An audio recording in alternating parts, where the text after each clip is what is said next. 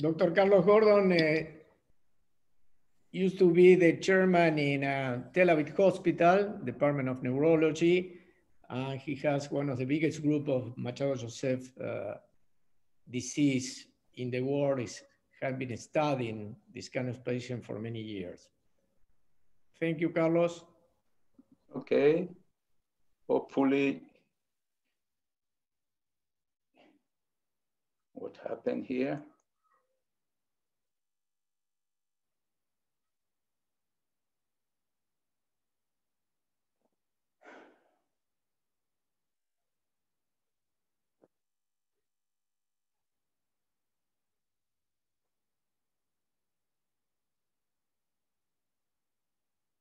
Just a minute. I will try.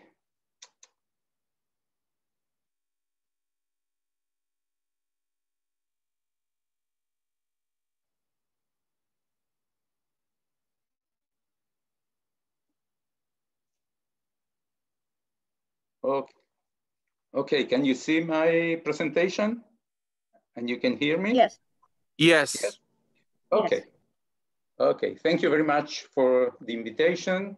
So I will talk about the vestibular function in Machado-Joseph disease or spinocerebellar ataxia type 3, and specifically on angular vestibulo-ocular reflex impairment with preserved saccular function in Machado-Joseph disease. And I will suggest that the horizontal VOR impairment could be a possible biomarker of the disease. And these are my colleagues and collaborators. And the data that I will present is, some of the data is part of a collaborative project from Europe and South America to identify and characterize age-related genetic modifiers and biomarkers of neurodegenerative process in Machado-Joseph disease. And as you all know, spinocerebellar ataxia or Machado type 3 or Machado-Joseph disease is the most common form of autosomal dominant cerebellar ataxia. It is caused by an expanded repeat disease with CAG repeat in the ataxin gene in chromosome 14.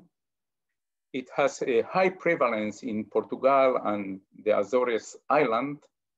And in Israel, we have a population of Jewish coming from Yemen. Those are Yemenites Jewish with the typical vestment. And just to localize you in all over the world, this is Israel, this is the somehow here, the Azores Island, and this is the Yemen, okay? And in fact, everything started the study with the head impulse test that you all know. And just I wish to remind you that the head impulse test was described by Michael Almaghi and Ian Courtois in 1988 as a clinical sign of canal paresis. They described the sign as a sign of peripheral vestibular loss. And in fact, we published this in 2003. This was the first description of the impaired VOR by the bedside head impulse test in Machado-Joseph disease. In fact, this is the first description of the Machado-Joseph disease in Israel in 1994. This was described before the use of genetic test, and this was confirmed thereafter that all these patients had the same mutation of the Machado-Joseph disease. So again, in this study, we describe patients with impaired head impulse test. They also have canal paresis, horizontal canal paresis, and we compare this with other families with cerebellar ataxia, and we found this only in patients with Machado-Joseph disease.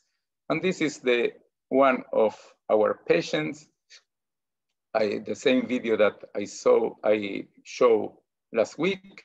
You can see the saccadic smooth pursuit, gaze evoke nystagmus in this patient. Those are typical characteristics of the eye movement disorder in this patient. Also, the saccades in this patient are slow. There are patients with normal saccades with a normal velocity. And here you can appreciate the head impulse test that is really very impaired bilateral. So this is a positive head impulse test, bilateral in one of our patients. And in fact, we confirmed this then with some studies using the search call evaluation, and from a clinical study of an examination of 53 patients in our clinic, we confirmed that we can detect the VOR deficit by the bedside head impulse test in about 90% of our patients. So concluding that we confirm that this VOR deficit, in fact, is part of the Machado-Joseph disease phenotype.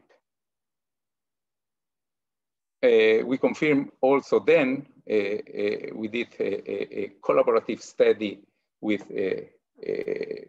Portugal, Spain, and Argentina, and us in Israel, that this is the first video head impulse test in Machado-Joseph disease that confirmed that you can detect the VOR deficit in the horizontal plane by the video head impulse test. And since the first description, our first description of the deficit of the the head impulse test in Machado-Joseph disease, as a neurologist, we asked, okay, where is the lesion?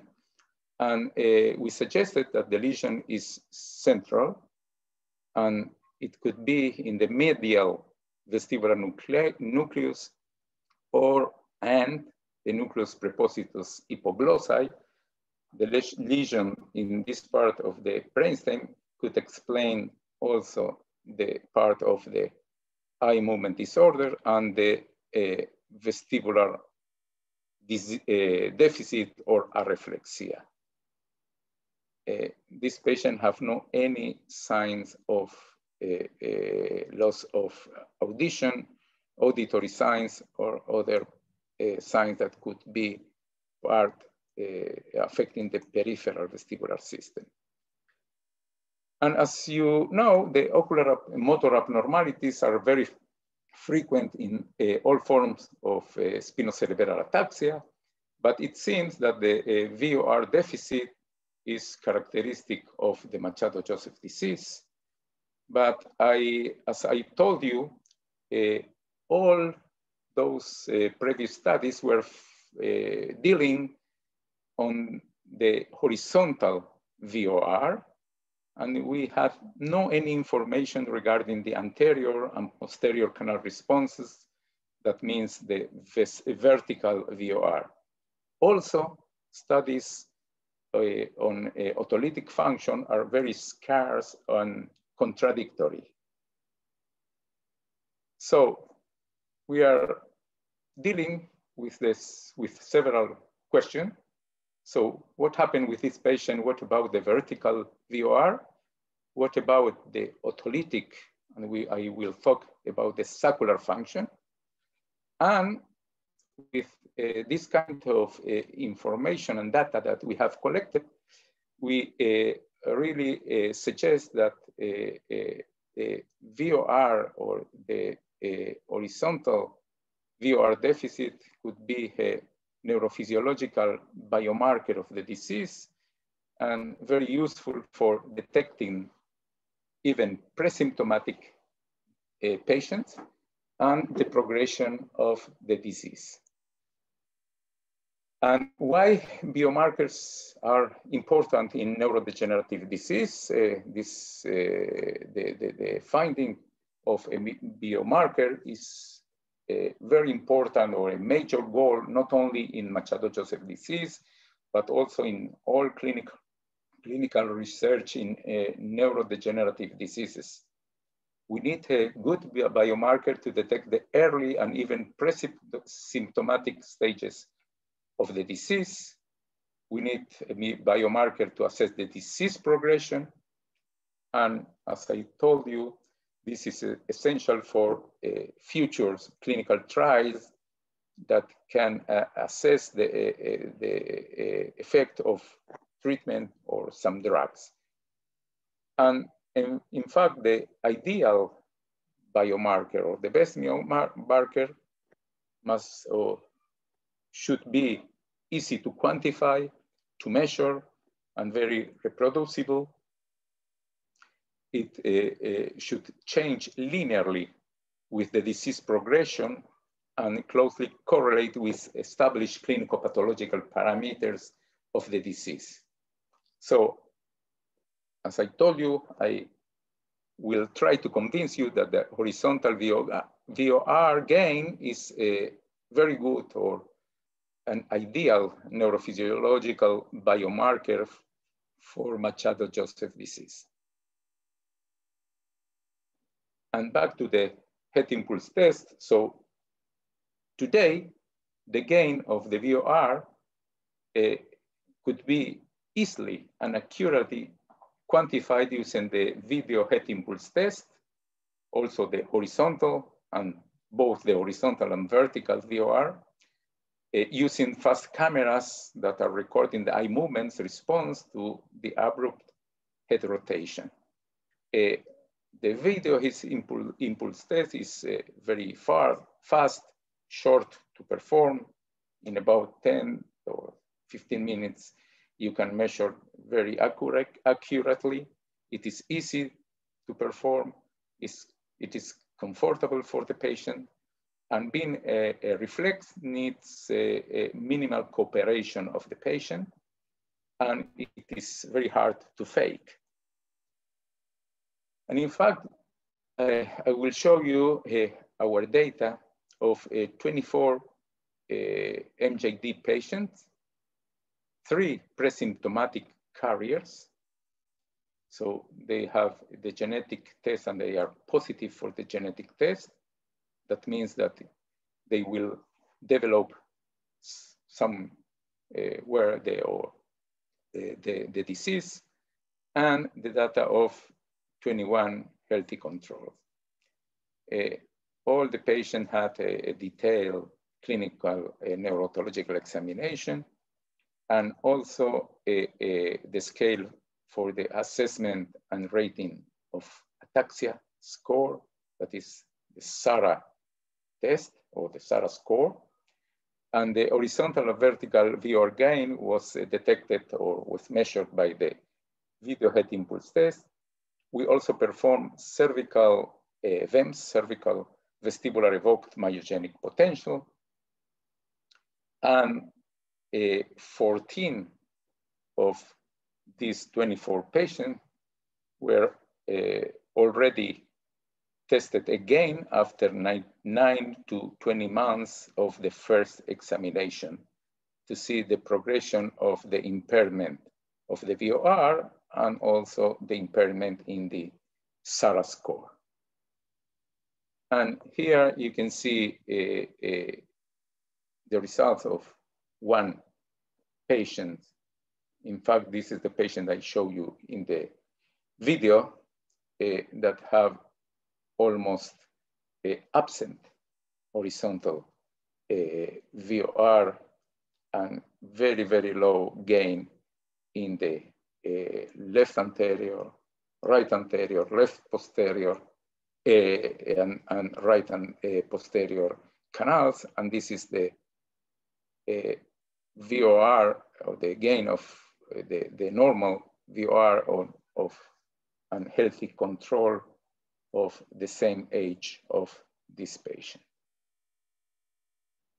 And here you can see the VHIT results of 2 presymptomatic subjects that, in fact, they already show some signs, of impaired VOR. These subjects are totally asymptomatic, and the SARA, they have no any SARA score. So the neurological examination and the cerebellar examination is totally normal. And here you can see the same patient with a normal CVEMP, and a control that also has a normal CVEMP. And in fact, the Machado-Joseph disease have normal CVEMP. Also, they have the latency and the amplitude were totally normal in Machado-Joseph patients. I need to tell you that CVEMP were absent in 5 of the 21 controls, and in 2 of the 24 Machado-Joseph disease.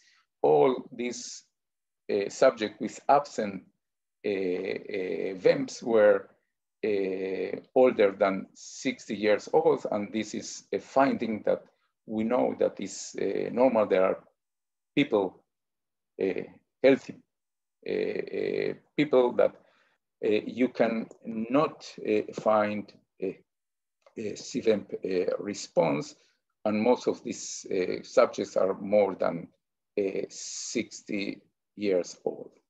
So, going to the VOR gain, and you can see here, you can appreciate here, the VOR gain of all semicircular canals in the controls and the Machado-Joseph disease patient. As you can see, controls have really almost 0.9 or 0.95 gain in the lateral canal, and about 0.8 gain in the vertical canals. And the Machado-Joseph disease has had, in fact, about 0.5 gain or 0.6 gain in the vertical canals.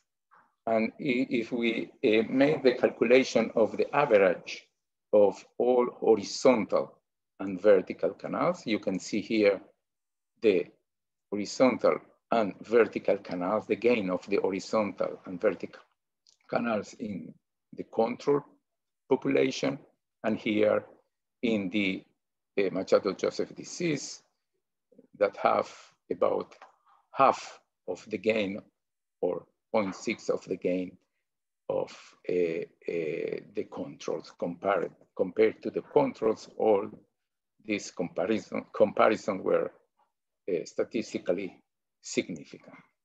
So, summarizing the first results, I am saying again that the VOR gain was significantly lower in Machado-Joseph disease versus control for both the horizontal and the vertical semicircular canals.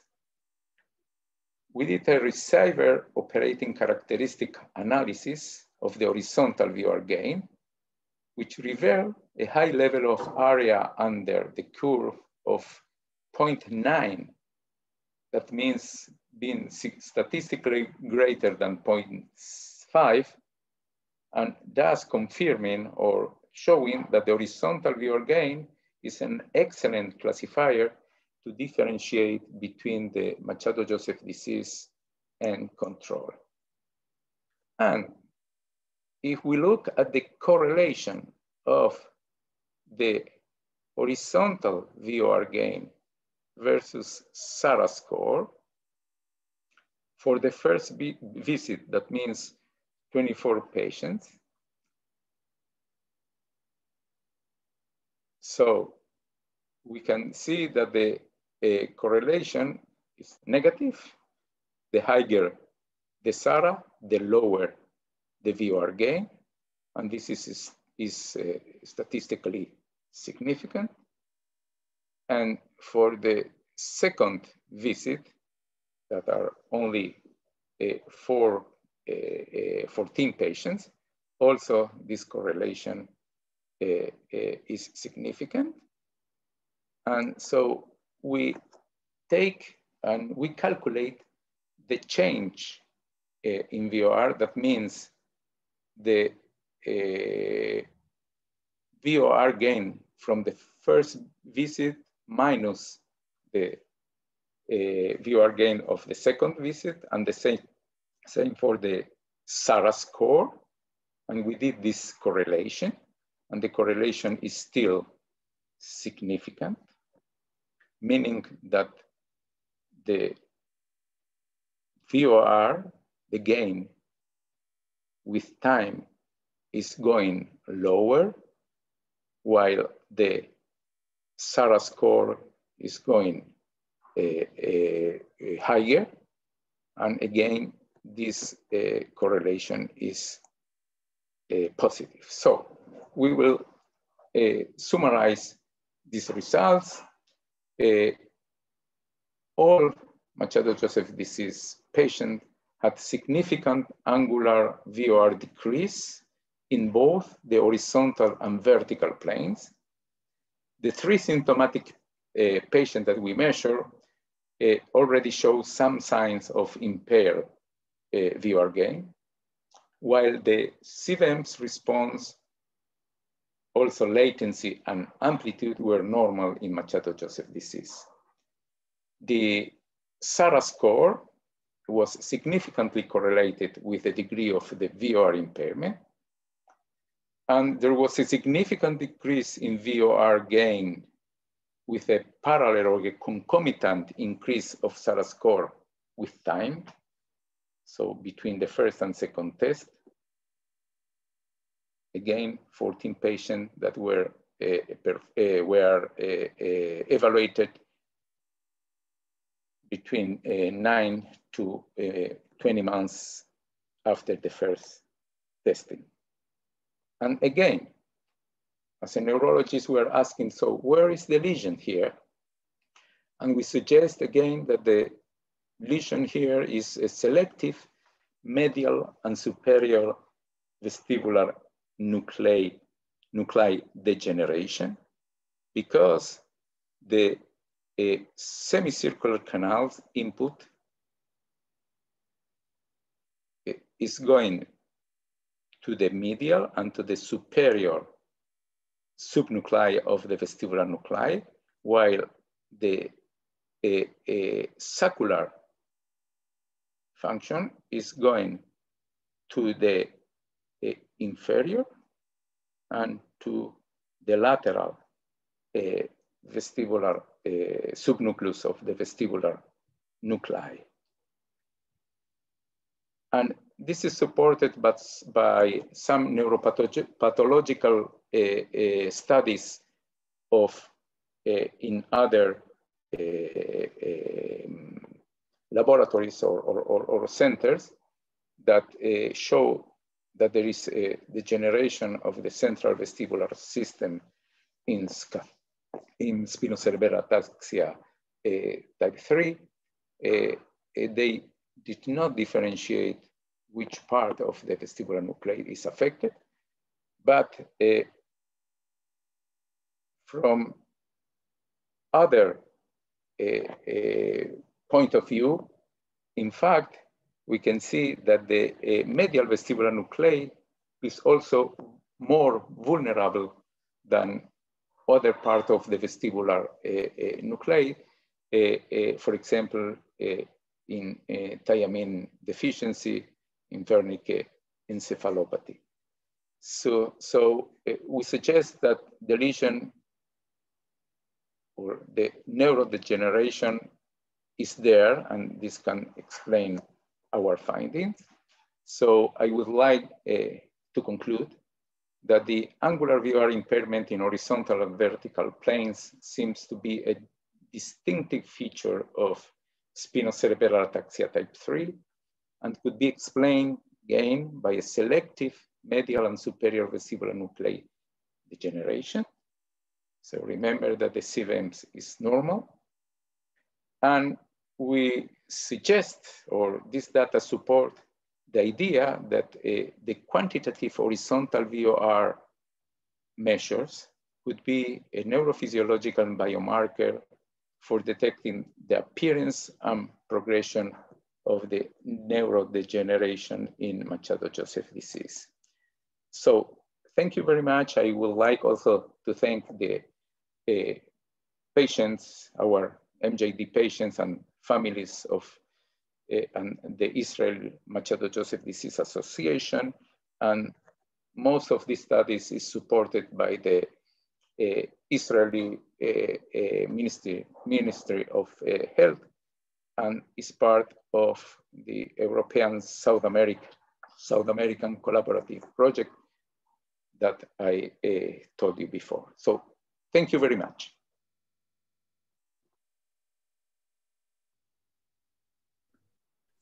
Thank you, Professor Gordon. It was a pleasure. It was a enjoyable, very good lecture. Thank you very much. We have, I don't see any questions from the attendees. Adolfo has a question, please. Thank you very much, Carlos. Very nice and clear talk. Thank you. I'm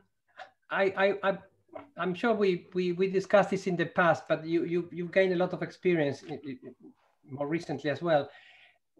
If I remember correctly, a condition that can sometimes get confused between SCA3 or Machado-Joseph, as you call it, and canvas. But if I remember correctly, in canvas, the VEMPs are also abnormal or absent. So your work also would serve as a differential diagnosis if you don't have quick access to genetic testing, which is of course the best way to classify many of these diseases. So would you agree with that? I have no experience in canvas, but the assumption that in canvas the degeneration is in the vestibular ganglion, so that the degeneration is peripheral and not central. Our assumption is that in Machado-Joseph disease, the degeneration is central, not peripheral. So probably in canvas, the CVEMs are pathological. I cannot remind an article saying this, but probably yes, you are correct, because the lesion there is in the ganglion. Yes, that makes sense. There is at least one article from John Allum's group in Switzerland showing VEMPs absent. I don't know if in many patients, but at least in 1 or 2 patients with canvas showing absent, which totally agrees with your rationale that is it's a ganglionic disease as well as central. So thank you. Thank you. That was a great talk. I have a question. Do patients with Machado-Joseph get internuclear ophthalmoplegias?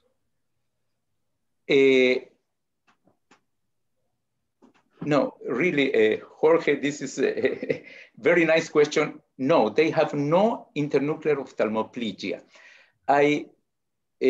In fact, I saw in some patients something that looks that something like a reverse internuclear ophthalmoplegia. That means that they have a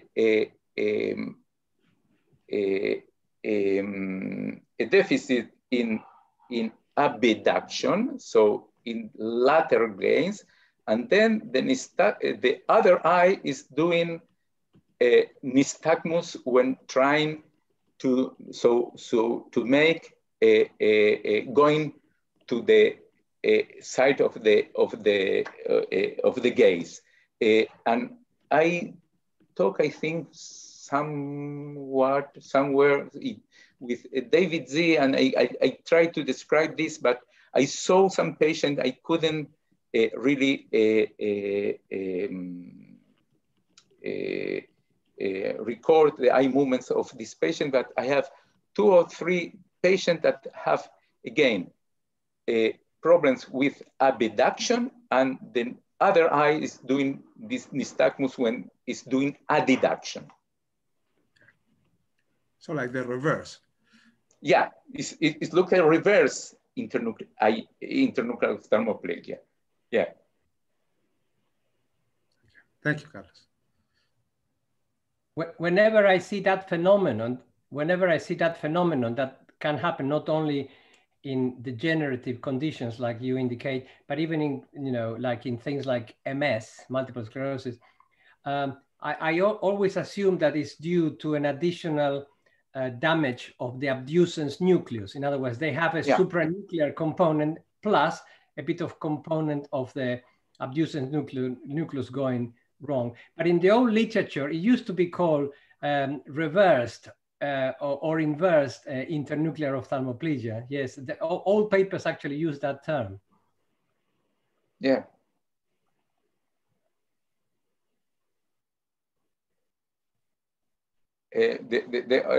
Another thing concerning canvas, you need to know that canvas is not Machado-Joseph disease is autosomal dominant. Canvas is probably autosomal recessive without or with low penetrance.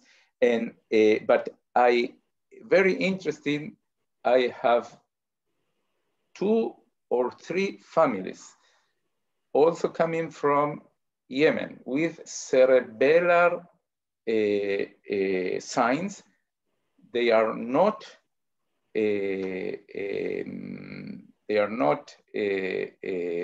Machado-Joseph, but 2 of these families have also vestibular positive head impulse test. They probably look that the phenotype is like a canvas.